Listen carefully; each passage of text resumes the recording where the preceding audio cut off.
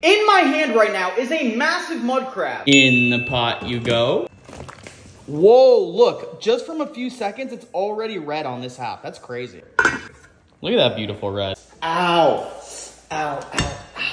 This is a perfect example of why this is my favorite crab to eat. For one, the color it's perfect. This is exactly what you want a cooked crab to look like. All the meat is held so nicely together. Like, I know when I bust open one of these claws, the meat isn't gonna go everywhere. It's all gonna be nicely packed. I'm gonna get a nice clean pull. If you've made it this far in the video, I have an announcement for you guys. And I didn't wanna just like start out the video with me saying it because I wanna make sure the people that are listening actually care. But I'm pregnant. We've been pregnant for like the last 4 months. Right now, the due date is September 15th. And I'm very excited to be a dad. I think I'm gonna be an amazing dad. With that being said, I definitely feel myself having to pull back from content a little bit. Right now, it takes up all of my time. I wanna focus on being a good dad and making sure I give this kid the best life he's ever had. Also really important to know that it's April Fool's.